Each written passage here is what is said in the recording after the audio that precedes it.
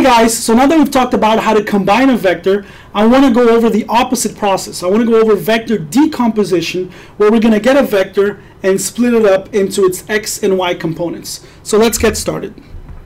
So two vectors can only be combined, they can only be combined in these two situations here. First, if they lie on the same axis, they're both x or y. We did this earlier. So if they're both in the x-axis, something like a 3 with a 4 becomes a 7, or something like if you think of this as a force of 3 pulls up and a force of -4 going down pulls down, then this is the same thing as 3 up, tip to tail, -4 down, which gives me the net result, the net force of 1 going down. Okay, so I can combine vectors that way. I can also combine vectors if one is in the x and one is on the y-axis. So something like this. I got a, let's say a equals 3, and then a b equals 4. Then I can show you that this c over here is 5. And the magnitude of c is given by Pythagorean theorem. And the angle of c is the arctangent of y over x, in this case b over a, but I'm going to write y over x because that's what I want you guys to remember.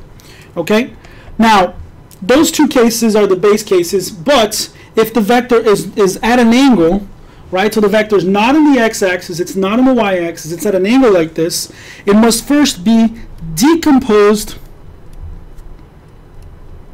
into its x and y components, into its x and y legs, okay? And it looks something like this. This is the x and y components that we want. So first I'm going to do this visually without any math, and then we're going to do this with math. So here each square represents 1 meter, so this is 1 meter each, so I can count them and see how long these things will be. So I want to find the x and y components of the vectors shown.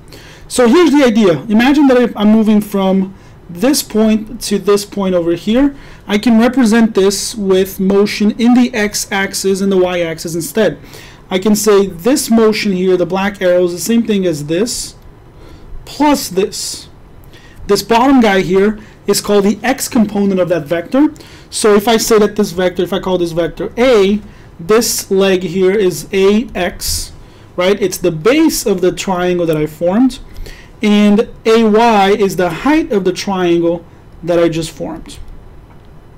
In this case, I can count the little squares. There's 1, 2, 3 here. So this is 3. It's going to the right. Remember, up and to the right is positive. That's my standard notation there. 3, positive 3, just to be clear. And this is 1, 2, 3, 4, positive 4. Now I want to find the magnitude and direction, right? And the magnitude of A, remember magnitude notation, magnitude of a vector has the absolute value notation. Here it's the square root of ax squared plus ay squared. So these are the components of A, and if you combine this you get 5, 3, 4, 5 triangle. And then the angle of A, which is this guy over here, is the arctangent of y over x. In this case, ay over ax. So this is the arctangent of 4 over 3, and that is 53. Okay. I'm going to call this guy B, and I want to find the x and y components of B. Again, going down this way, now there's two options here. I could go like this, or I could go like this. We're going to pick the first choice because we want our angle, when we make a vector, to be against the x-axis over here. So we're always going to want this angle to be against the x-axis. So let me erase this, and we're going to do this. This is called this is bx, which is the x component of the vector, and this is by.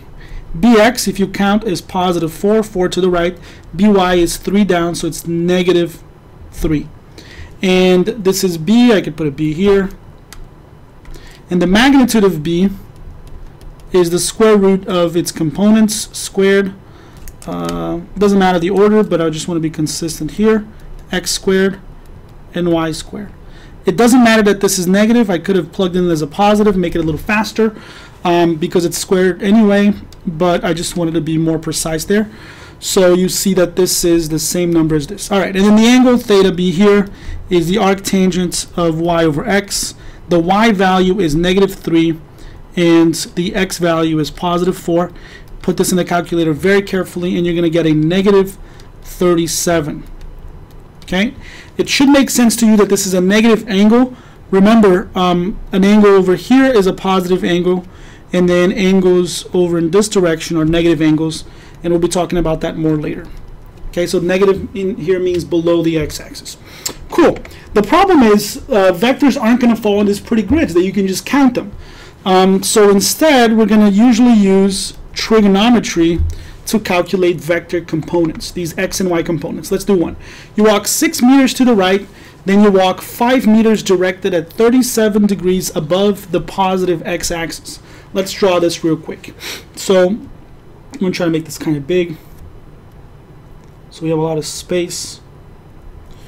I'm going to call this first leg here a equals 6, and then tip to tail I'm just going to connect these things, right? Then I'm going to walk 5 like this, and this is b equals 5. Cool. And then I want to know what is the total displacement. So total displacement is an arrow from the very beginning to the very end. It looks like this, and I'm going to call that arrow C. And I can say that because C is the combination of A to B, I can say that C is the vector addition of A plus B. It's not going to be 11, right? That's silly. So, all right, remember what we just talked about. If a vector is at an angle, it has to be decomposed into its components. So this B here has to be changed into BX and BY. Let me make this a different color here. So this is my BX and this is my BY. Okay, now the way I'm going to do this is using once again SOHCAHTOA. Okay, and BX is going to be B cosine of theta, and BY is going to be B sine of theta. Okay, and X is going to go with cosine most of the time, so you can just remember that, and Y is going to go with sine. Okay, B is the length of B, which is 5. Cosine of theta, the angle here for B is 37 above, so it's right there. Cosine of 37, and if you do this carefully in your calculator in degrees, you should get that this is +4. I'm going to put a positive there just to be clear that it's going to the right. So this is +4. BY is 5 sine of 37, which is +3, right? It's going up. So that's it. I found my B. Now we can figure out C, right? Now that I have all the legs, instead of, one way you can think about this, instead of going 6 and then 5, you can think of it as going 6, then 4, then 3. Where did I get these numbers from? 6, 4, and 3. Okay? Every problem in physics that has anything going at an angle will be split into X and Y components, and that way we make our lives easier. And this is your C vector right here. Okay? So if I want to redraw my C vector, it's a triangle like this, and this number here, this length here is 10. That is my CX, and this length here is my CY, which is 3. And if I want to find the magnitude in the angle of C, I can just go back to our Pythagorean theorem and SOHCAHTOA, right? So C is the square root of CX squared plus CY squared. If you plug in all these numbers, 10 and 3, they're both positive. If you plug them in very carefully, you get 10.4. And the angle of C is the arctangent of y over x, so cy over cx. And again, if you plug this very carefully, you get 16.7 degrees, and that is the final answer here. This process is called vector addition, and we're doing this graphically, right, by drawing your path. So one thing that I want to point out, and we'll talk about this more later, is is that if your angle is 1 against the x-axis, or 2 if it is the absolute angle. So if your angle is either against the x-axis, which looks like that, or if it's the absolute angle, and we'll talk about this more later, is the angle that is relative to 0 degrees. And 0 degrees is right here. So an absolute angle would look like this. Let me do it real quick. Let's say this angle here is 30. Then your absolute angle would be 180 plus 30, 210. Those two angles are the same, right? 30 coming off here is the same as 210 coming off of here. Wow, that was intense. All right, so if you have these two situations, you're against the x-axis, so you have the absolute angle. AX will always be a cosine of theta, and AY will always be a sine of theta, okay? And you should absolutely memorize these. These come from SOHCAHTOA. I didn't derive it. Your professor probably did. Your book certainly does. And my recommendation is, rather than deriving it every time, you just memorize these. You're going to be doing this stuff hundreds of times, right? You don't want to screw it up. So X goes with cosine, and Y goes with sine. Like I said, we'll talk about this a little bit more later. So remember that forces are also vectors. So we can also decompose forces into X and Y components. So for example, if you have a force that goes at an angle like this is F in theta, I can decompose that F into its X component Fx and its Y component Fy.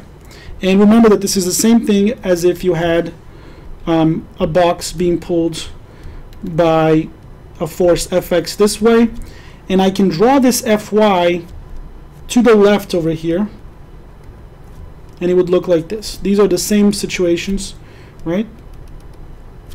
So anyway, it says here force of 10 is applied at an angle of 37 degrees. So it's exactly the same situation here. I'm just going to draw it again, but now with numbers. Force of 10, 37 degrees below, oh, it's actually below the positive x-axis, whoops. So below the positive x-axis, let me draw the x and y axes here. This is positive axis. I want it to be below, so it looks like this. Boom. And if this force is 10 and this angle is 37, this is below the x-axis, so it's negative 37, right? Notice how here they don't tell you that it's a negative angle. You have to figure that out yourself. Forces have units, the unit of force is Newton. So I want to know what is the x and y component. So again, the way to do this, I'm going to get this angle out of there because we really can't draw there. Let me just do this. Is fx, whoops, fx looks like this, and fy looks like this if you want to draw it, right? So that's decomposing the vectors and makes it a little triangle. And this is fy, not fx. And then fx is f cosine of theta, and fy is f sine of theta. I can just plug in the numbers. F is 10, cosine of negative 37. This gives you a positive 8, which makes sense because you're going to the right, and the calculator knows that. And then this is 10 sine of negative 37, and the calculator gives you a negative 6, so the calculator knows that this is going down somehow. Okay, the signs make sense. You always want to get the answer, plug the answers into the diagram and see if the numbers make sense, if the signs make sense. Anyway, that's it for this one. Let's jump into the next one.